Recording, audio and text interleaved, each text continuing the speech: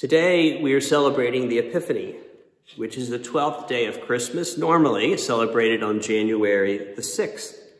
Epiphany is a time in which we celebrate the revelation of Christ to the Gentiles.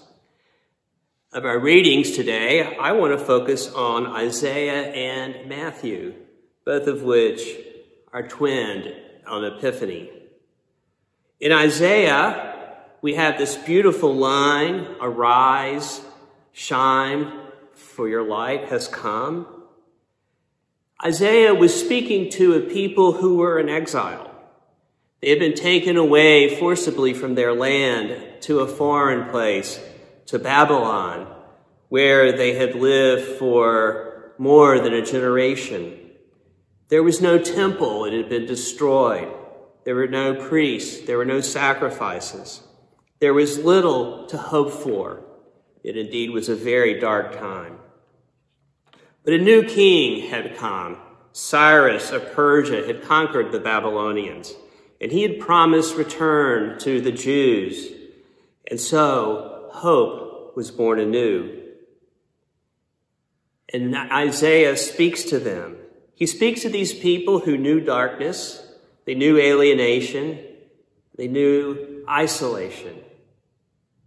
And so imagine how their hearts leapt with joy when they heard his words, "Arise, shine, your light has come." And then he goes on to paint a vivid picture of God's plan, one that is clear with deep joy of a return to a former life, to a nation where in a time when the nations that dominated them will come to them, come to their holy city of Jerusalem, come to worship their God in the temple. And then there's Matthew. Matthew, we read about Palestine, which itself was an occupied land. In fact, much of it was foreign owned, and the very people whose land it was had to rent farmland.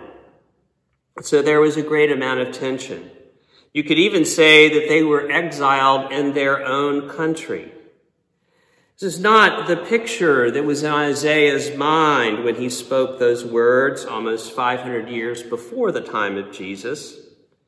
There was a king, indeed, of the Jews named Herod, who was a despot and an exceedingly cruel man, and he really wasn't accepted, barely considered Jewish. And into this tense time, enter the wise men or the magi. They would have been Arabs coming from the east, and they certainly would not have been welcomed. Who needs more foreigners into this land? And indeed, what the news that they brought, that they were there because they had saw a star announcing the coming of a new king of the Jews, this was not good news. In fact, it was threatening news. It was a threat to Herod and his kingship. It was a threat of Rome possibly coming down to crush Herod and his kingdom with any messianic movements that may spring up. And so Matthew tells us that Herod and all of Jerusalem were filled with fear. But isn't that the way it is when we are in difficult situations, when things aren't going the way we want, when we're unhappy and feeling like it's dark, and we get news from an unfamiliar source?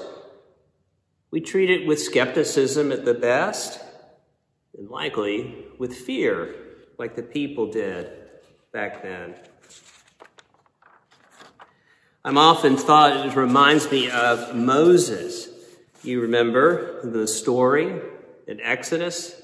He returns to Egypt after 40 years away, announcing that God has sent him back to free the Hebrew people.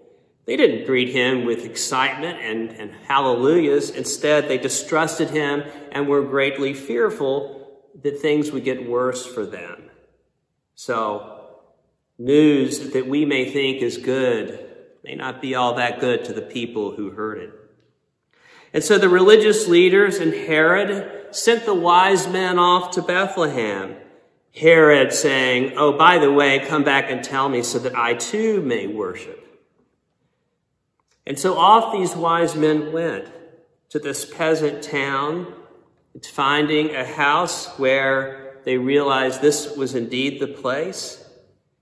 And it was at that moment that everything changed.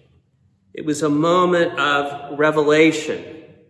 And revelation is a wonderful word. It's something like when we realize an important truth.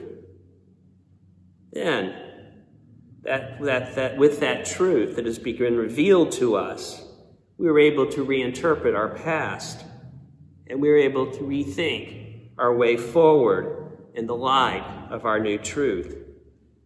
And what was the truth of Epiphany? Well, it was that Christ has been revealed to all persons in all times. The past, with all its darkness, fear, and confusion, suddenly makes sense to us. And our future, we are called into a new direction. Epiphany points us to God's universal love, his love for all persons, not just a particular people, not just the right people, but all persons, all genders, all races, the poor, the rich, the powerful, the powerless, all sexualities or ethnicities. God incarnate, love and flesh is here, present with us, shining brightly to overcome the darkness. Isaiah's words are now heard not only as hope and joy to that particular people in Babylon in exile, but to all of us through all the ages.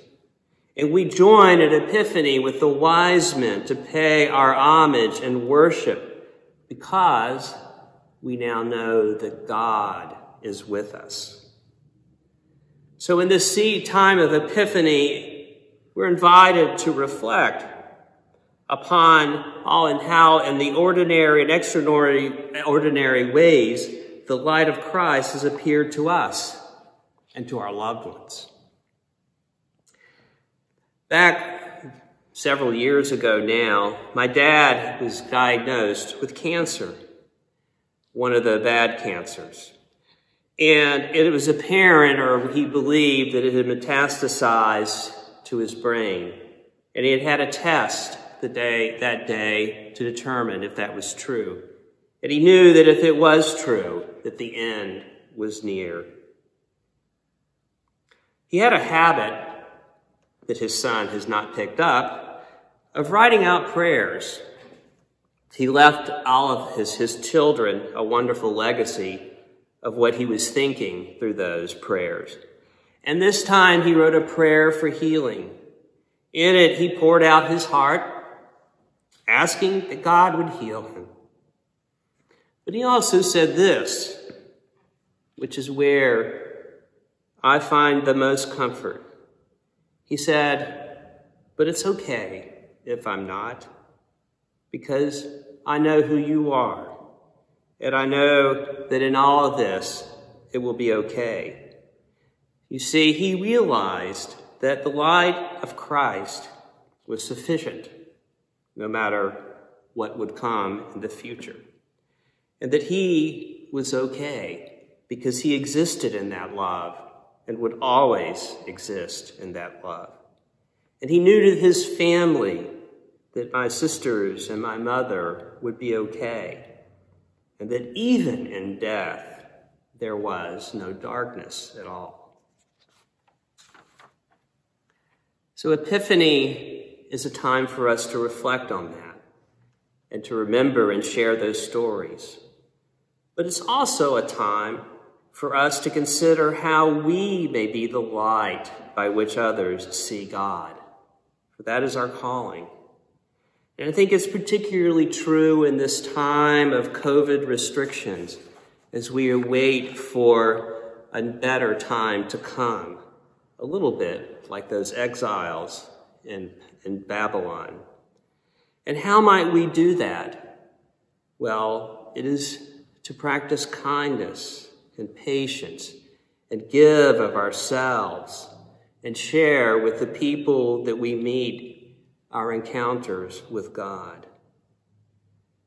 So arise and shine, for your light has come. Go and share the light of Christ with all. Amen.